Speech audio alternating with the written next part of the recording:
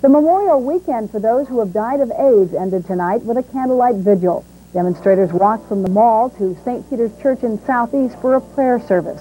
One highlight of the weekend was the display of the 13-ton Memorial AIDS quilt. As News 7's David Paulson explains, due to its size, this is the last time the quilt will be seen in its entirety. Even on the last day, new quilts were added to the Names project that at last count totaled 12,000 and covered 14 acres of the ellipse. Each hand-sewn patch bearing the name and a bit of the life of a man, woman, or child who died from AIDS. I wanted to get to know the people that are in the same panel as him, because we did share a lot, you know, not together, but we shared it across the miles, the same loss. It is the last time all the quilts will be assembled together. As AIDS claimed more lives, additional quilts made the Names project too cumbersome and costly to manage. But organizers say it was a success. By sheer numbers, a powerful message was laid down in the nation's capital. David Paulson, News 7, late edition.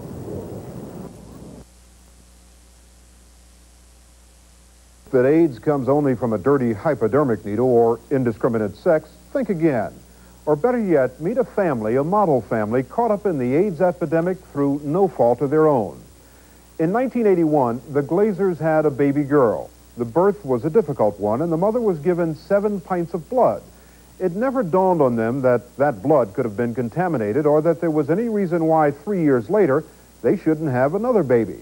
As we said, it was the early 80s, and AIDS-contaminated blood was something almost no one ever heard of, let alone worried about. Certainly not Paul Michael Glaser, who played Starsky on the TV series Starsky and Hutch, and his wife Elizabeth. But a year and a half ago, their little girl died of AIDS, and during her illness, they discovered that both Elizabeth and their little boy had the AIDS virus in their system.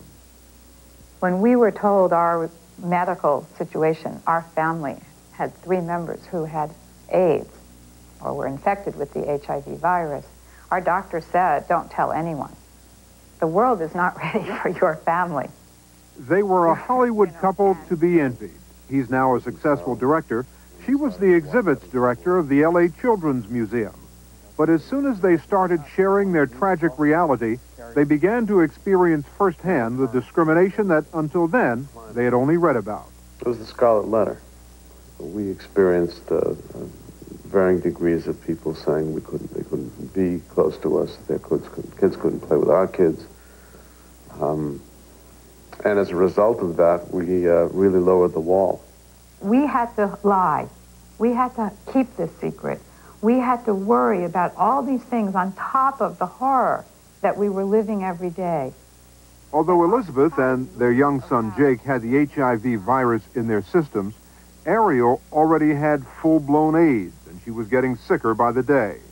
The disease affects children differently than it does adults, and, as in most cases, it attacked Ari's central nervous system. She couldn't read, she couldn't write, she couldn't walk, she couldn't talk for months. I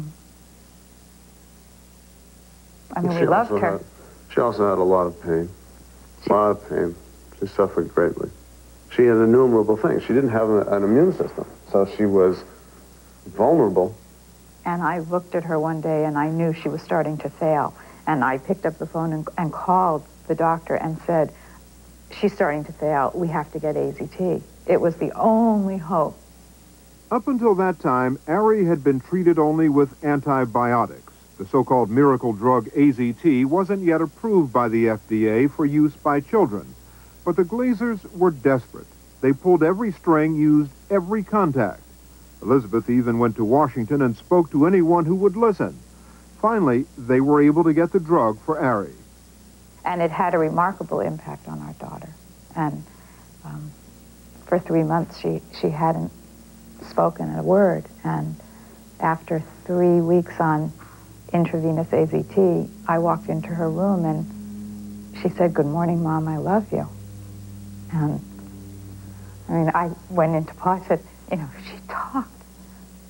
You know, and every day after that for 9 weeks, she improved. She was walking, she was reading, she was writing. The hope of drugs is there. I saw it in my house. But for Ari, the AZT came too late to ease her pain. By then, the disease had too strong a hold, and 3 months later, she died. And the Glazers tried not to be too bitter. we've lost a child, and we have a child's life who hangs in the balance, and there are many, many others like that. And now, you're not naive anymore. And there is anger, and there are problems, and there are answers to the problems, and there are people who don't want to look at the problems or the answers. Elizabeth decided that people ought to look at the problem and find some answers. With two friends, she founded the Pediatric AIDS Foundation and set out to educate everyone that AIDS in children is a very different disease than adult AIDS, and to sound the alarm that in 10 years there could be as many as 20,000 kids born with AIDS. She's determined to raise money for research programs so that someday what happened to their child won't happen to somebody else's. I'm not a lobbyist. I'm a mom with a child whose life hangs in the balance. And then I am the person who can speak for all those other children whose life hangs in the balance. And they deserve their best shot. And her best shot is what they get. You know, we were originally told that the money for the $10 million was new money. And she's relentless in her pursuit of money for the cause. She's made 8 trips to Washington to beg, plead, and cajole any and all who will listen. The last page is the overview of the FY90 budget. Okay, but so and now, Elizabeth and her friend and co-founder Susan De Laurentiis are preparing to storm Washington for the 9th time. Right. They have to add new money into the budget. If they take it from, you know, something else, that's not okay either. Yeah, we can do that. They've made a lot of good friends on Capitol Hill. Among them, the assistants to Senators Hatch and Metzenbaum, who have helped them through the maze that is the Washington bureaucracy. But there will be an identified person whose only issue is focusing on pediatric AIDS and the coordinated effort within the government. So what do you need to put that in place? You need a bill? Do you just need them to have the resolve to do it over there and they name somebody? Isn't that what we need to do? You tell us. And who puts together that bill? Whatever senator or congressman thinks it's a good idea. Good to see you, kids. Good to see you. Hi. They've even been able to make strange bedfellows of Senators Hatch and Metzenbaum. Last summer, these two senators, who are at opposite ends of the political spectrum, joined together to help plan a fundraiser for the Pediatric AIDS Foundation, which raised $2 million. And Glaser hopes they'll do it again this year. Good morning. How are you? Good, thank you. When you see Elizabeth Glaser in motion, it's hard to believe that this ball of relentless energy also has the HIV virus and at the moment is taking precautionary doses of AZT. Should you be doing so much? I mean, shouldn't you be conserving your energy? I think about that sometimes, but I only know one way to live, and that's full force. I'm in a race against the clock. I've been infected for over 8 years, and my son's been infected since his birth, and I have to do everything I can right now and not think about the future too much. How much, realistically, do you think you'll get done? I don't like to think in realistic terms, first of all. I'd like to get everything in place in the next 12 months in terms of the government's responsibility and their goals being consistent with our goals. I don't know if I'll be able to do that. If I dealt with what was realistic, I don't know that I'd be able to leave my house. This was the Glazers' first public appearance since their personal drama began, the premiere of the Columbia Pictures movie, Immediate Family. And it's a benefit for the Pediatric AIDS Foundation. During the last 3 years, they have, for the most part, lived with their secret, sharing it only with close friends and family. But then, last May, on the first anniversary of their daughter Ari's death, they got word that the supermarket tabloid The National Enquirer was planning a cover story on them. And although they used every means available, they couldn't dissuade them from printing it. But they beat the Enquirer to the punch. They gave their story to the LA Times, saying, if our story's going to come out, we want it to come out our way. And it turns out that there was a very happy ending, that our community and school rallied behind us. I mean, people called up and said, we're not afraid of you. We want to know, how can we help you? What can we do? And they're here tonight to thank their friends and colleagues for coming to the benefit and a lot more. To those friends whom we see often, to those friends whom we see only occasionally, and to this industry, that I believe always knew in part, sometimes only as a rumor, some version of our story, and chose to honor our privacy, and now has rallied to support the issue of pediatric AIDS. To all of you, from the bottom of my heart, I thank you. Oh, look who's here. One of the reasons that Paul and Elizabeth Glaser were forced to live in secret with their terrible reality was that they were afraid of the reaction of this very community. 3 years ago, they didn't believe that this scene could have been possible. But the climate in the country has changed somewhat towards those with AIDS. People have become more educated about how you get it and how it is almost impossible to get through casual contact. We are the casualties of the war. But the war is not on the people who are infected. The war is against a virus. And that's where America lost track about this disease. Does it say anything about how difficult it is to get AIDS? I mean, the fact that you had a normal life up until the time you found out. It's very difficult to get it. I've been exposed how long? How long? Give me a quick fill in a number. Well, here. I mean, I was infected for 5 years before we even knew, so. Paul, were you afraid of getting it? Oh, yes. Oh, yeah. It's absolutely. I mean, no matter how much I was told otherwise, and no matter how much information we would get from the doctors, it's an irrational fear. It's there.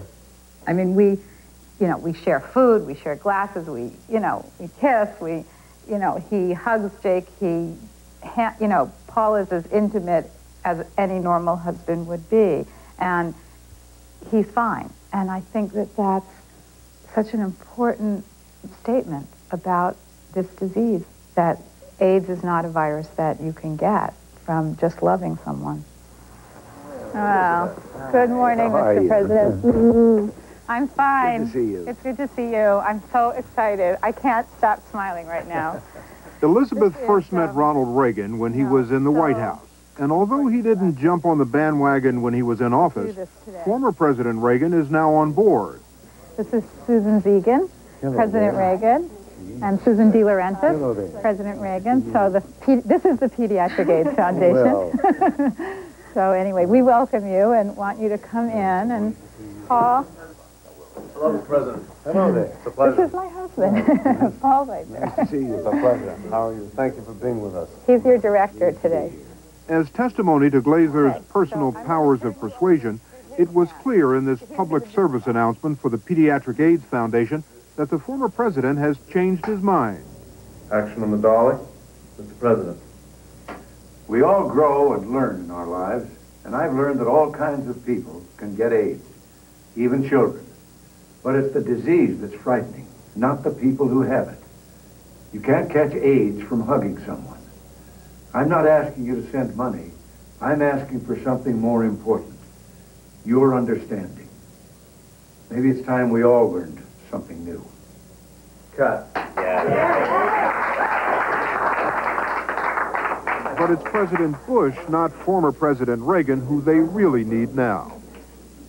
If you could sit face to face with President Bush, what would you say to him?